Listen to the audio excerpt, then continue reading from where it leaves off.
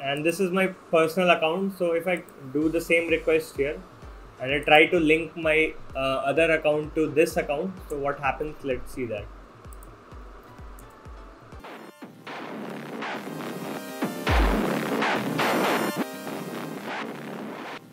Hey, hi everyone, welcome back to our channel. This is Asim, and today I am here with the second part of hacking Oauth applications. Today we are going to see flawed CSRF protection and how easy it is to identify and exploit this. Thank you for the good response on the previous part. Hope you enjoyed this one as well. So in this one, we'll be talking about one of the most common bugs, yet it is most missed by a lot of bug bounty hunters, primarily because they think that Oauth is a complex technology and thus it requires some complex hacking skills. So I'd explain to you why that's not the case and how easy it is to find and exploit these kinds of vulnerabilities. So let me give you a walkthrough of the video. First, I'm going to explain you theoretically how this bug class is exploited. Second, I would give you a demo on Portswigger's lab where we would see how we could exploit this to gain access to administrator panel and delete a user. And third is, I would show you on a live website, like one of my subscribers, I would say, they asked me in the comment section that can you show these kinds of bugs on a live website, where I replied to them that it wasn't possible because this might get illegal. But since the website that I have chosen, that's medium.com, and since that's already protected, so I could go on and show that. With that said, let's start this. If you remember the previous video, I talked about the Oauth request and that it contains a lot of parameters. Some of them being like redirect URI, scope parameter, client ID, etc. etc. One of these parameters being the state parameter, and if you see a Oauth request which doesn't have a state parameter, there's a high chance that you might find these kinds of bugs. So before we go on to where you can find these kinds of bugs, let's first figure out what this bug is.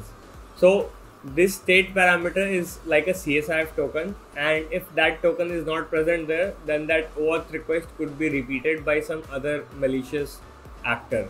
So let's say there's this website where you could log in through username and password, and once logged in you could connect your social media accounts. So let's say you go on and connect your Google account and you have proxied the traffic through a burp. So you copy this request where there's this Oauth code coming and there's no state parameter. You don't redeem that code. Like I talked about this in the previous video that these are one-time code. So you drop the request and you just save that URL for later use, and then you send this URL to your victim. So if the victim is already logged into this their account, and once they click this URL, what happens is your social media account gets linked to their account. So next time if you go to the website and you try to log in through a social media handle, like let's say you link the Gmail account of yours to the victim's one. So if you go on to log in through your Gmail account, you get an instant account takeover on their account because the backend system considers that okay, Asim Shrey's Google account is linked with this victim's account. So once Asim Shrey's Google sign-in went through, it would automatically log me into the victim's account. Now let's see where you could find these kinds of attacks. So any place where you find that there is a username and password login, as well as where you could connect your social media accounts, you could try looking for these kinds of bugs. Now let's see how we would exploit this bug. So let's start with the lab. So here's the lab, forced Oauth profile linking. To solve the lab, use a CSRF attack to attach your own social media profile to the admin user's account on the blog website. Then access the admin panel and delete Carlos's account. So I've already opened this in a different tab. Let me start my burp as well.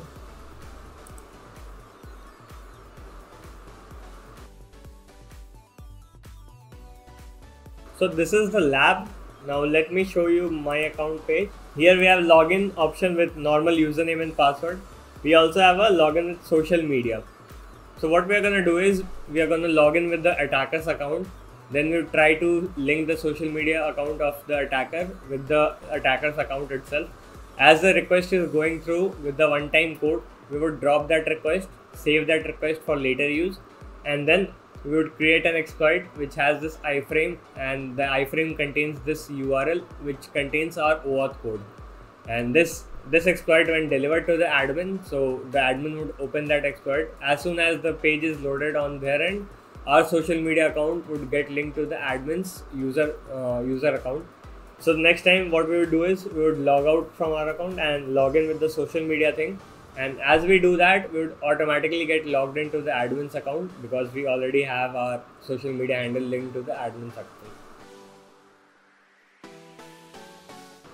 So the prerequisite is that the admin should already be logged into their account while they click on our link, because obviously otherwise there won't be any social media linkage. So let's see this blog website, Wiener, and the password is Peter. Login. Attach a social profile.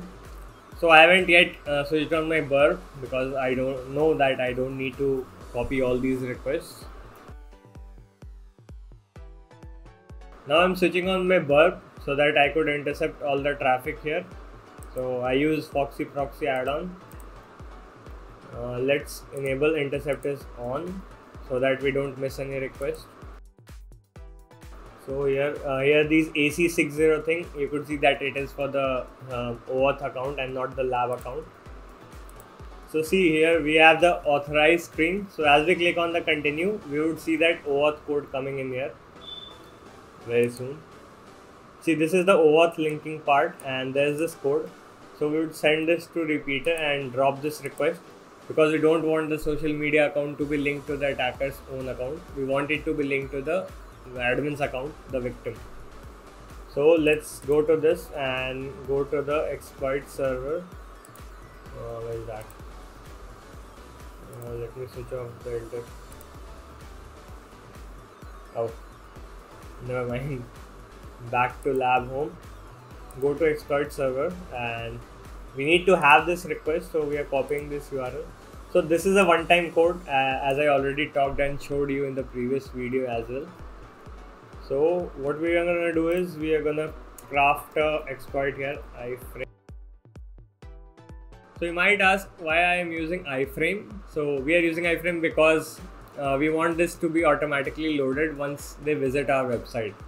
So the like a real life scenario could be that you might send them an email with this hyperlink to click there. Once they click there, like the browser gets redirected there. So let's store this and now deliver exploit to victim. Now let's log out from our account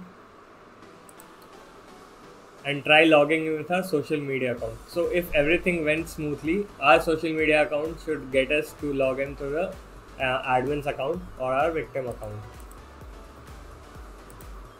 See, you have successfully logged in with the social media account and we can see the admin panel here, and that's because we are now the admin. And let's see this is the administrator. So our social media account is linked to the administrator. Now we just need to delete this account and we are good to go with the lab. Congratulations, you solved the lab. So that was pretty simple if you see. And let's see it live in action where we would see that a particular website which is already protected. So let me show you the Medium account. So here on the Medium account, so there are two different accounts. One is my personal account and there's this test account. So you could see there's this option to connect to Twitter. So let me enable my intercept on. Now I'm gonna go to connect to Twitter thing.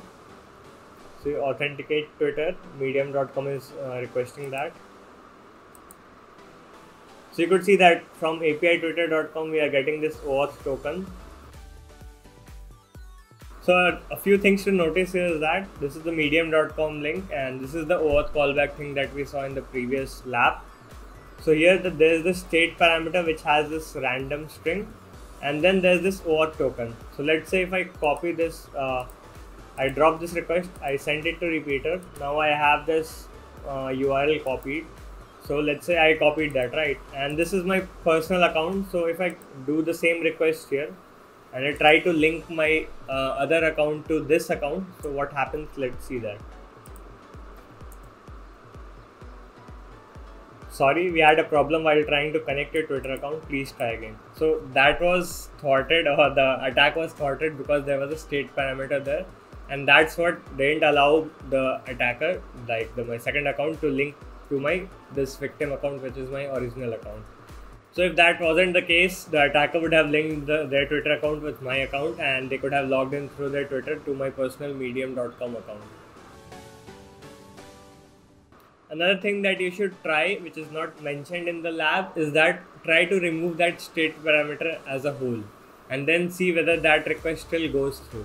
Because in many of these cases, there's this kind of superficially the state parameter is added, but which is not actually checked. So you could do that as well.